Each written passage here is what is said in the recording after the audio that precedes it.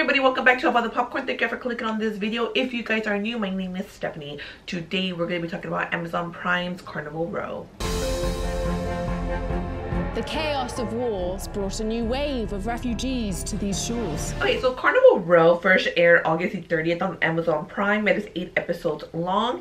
It stars, I'm about to butcher everybody's name on here, Cara Delevingne, Orlando Bloom, Tamsin Merchant, David Yassi, Carla Crone, Jared Harris, Indra Varma, and a lot of other people.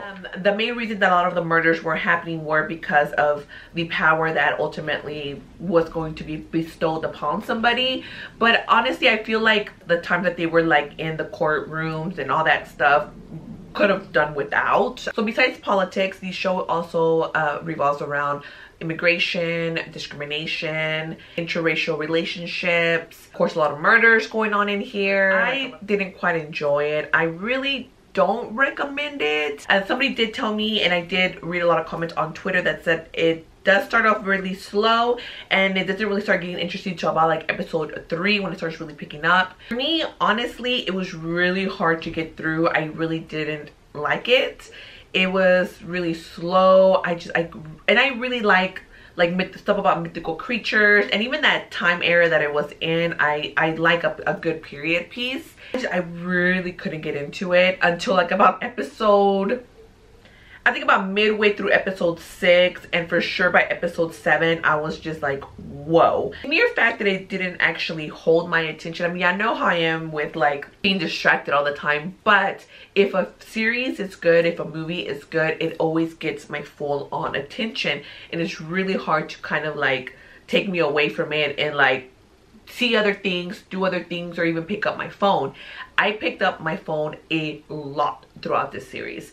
And then later on, when there was like some suspicion of certain deals, I'm really not going to try to give any spoilers, but I kind of suspected it. I mean, that was the only time that I actually did suspect it. Of course, later on in the episode, I think it was that same episode, that it was absolutely confirmed.